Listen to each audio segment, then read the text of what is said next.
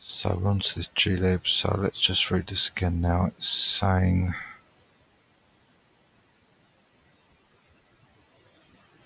some MOM-type related functionality in GIO requires these two packages, and they're also needed for some tests.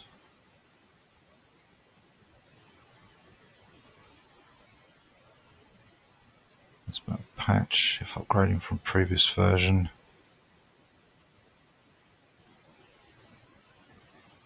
Okay, as mentioned, is libtool archive script that we ran. We could run that now actually, just to keep things nice and tidy.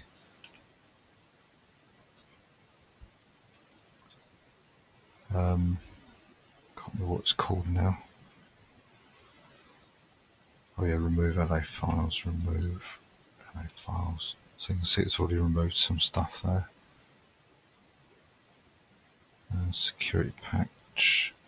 Test suite requires desktop file to utils for some tests. However, desktop file utils require glib in order to compile. Therefore, you must first install glib and then run the test suite. Okay, so that's how they do it. So they assume the tests will pass and then to run the test suite.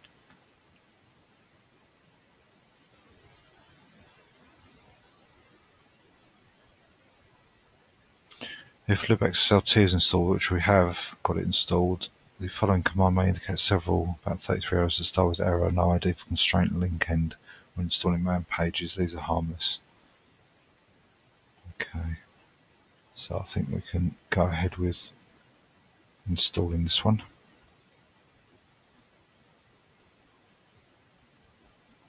So this is glib.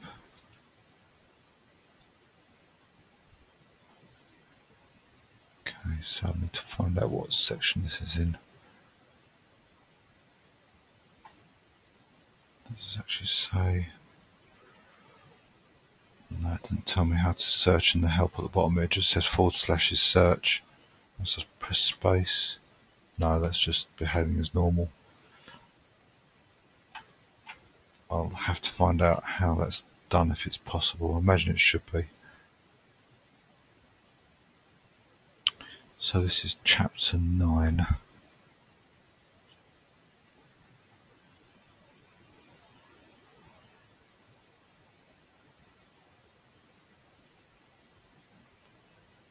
glib.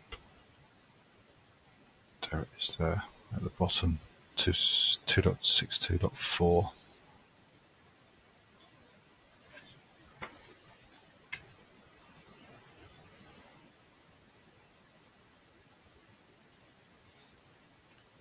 Okay, so I've got a few downloads here. So let's get the first one.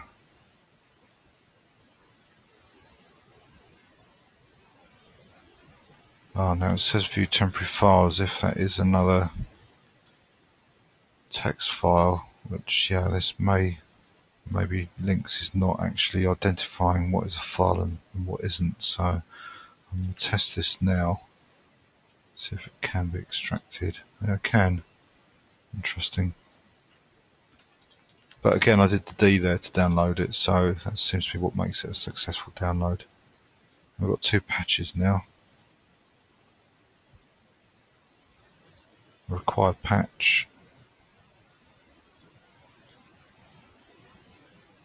and an optional patch. Let's see what the optional patch does.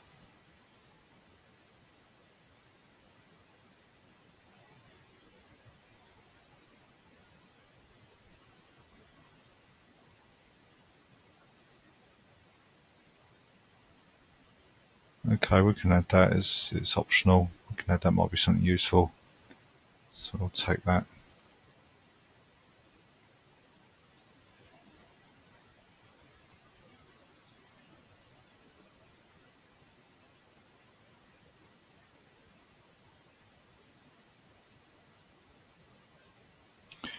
Okay, so the first thing we need to do, we're in the directory that's been extracted, is to apply the optional patch.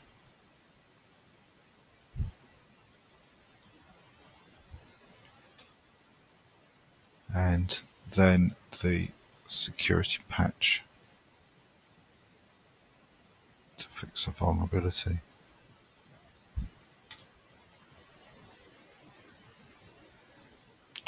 So as the installation here, let's just check commands.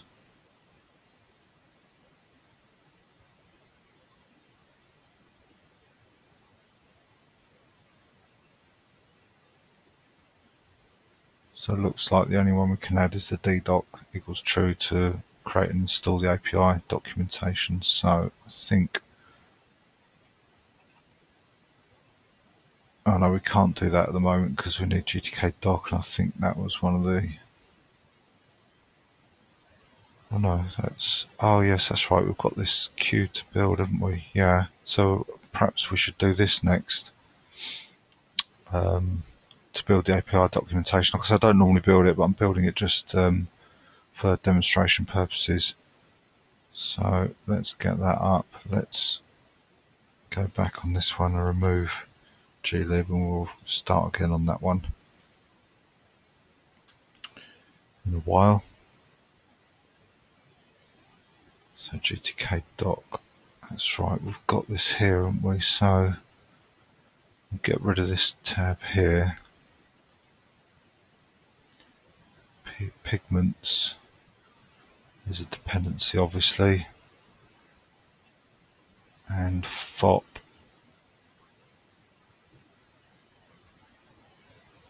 is a dependency.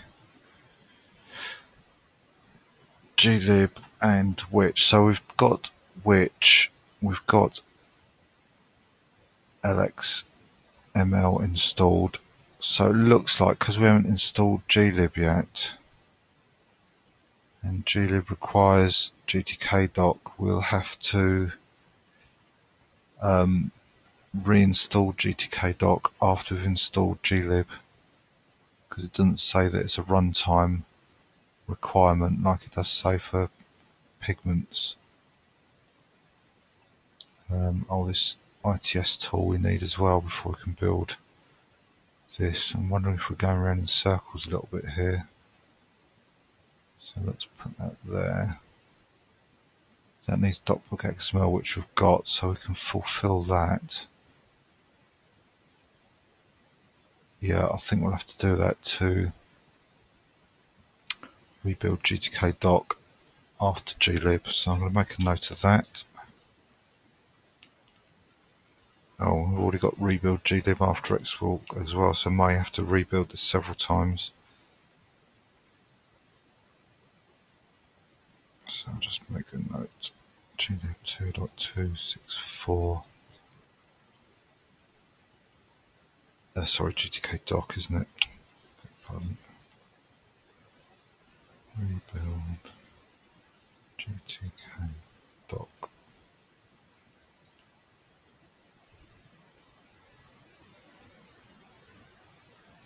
1.32.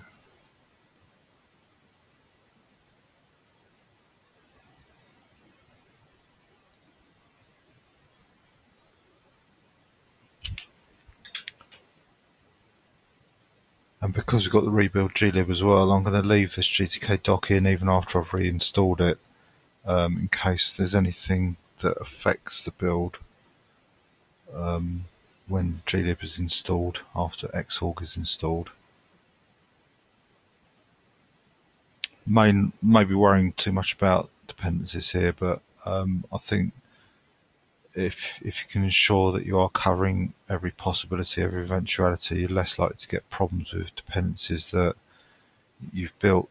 Package A needs package B needs package C, but you can't build package C for some other reason, so you build package B temporarily for package A, but package A might actually be using something or need something in package C via package B. So you can see that although you might think that package B is sufficient, that it does actually indirectly need package C.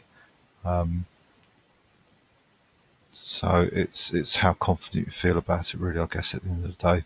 As long as you're sticking to the main rule that you've got to build the required ones and hopefully, preferably the recommended, then you should be okay. So let's do this itstool next.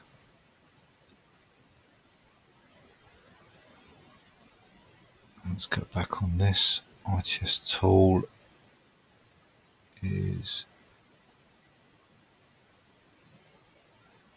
what is this under? Chapter 49. So again, that's at the end of the book. Chapter 49.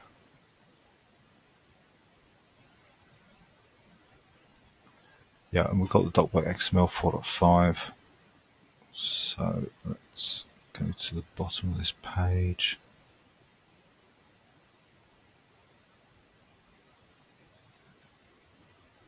itstool 206. Let's fetch package.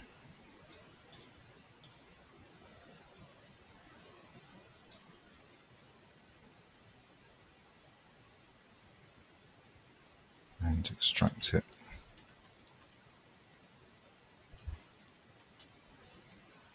And we'll copy these commands in.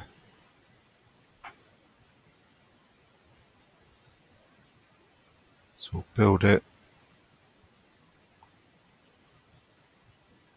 There's no other options for the configure.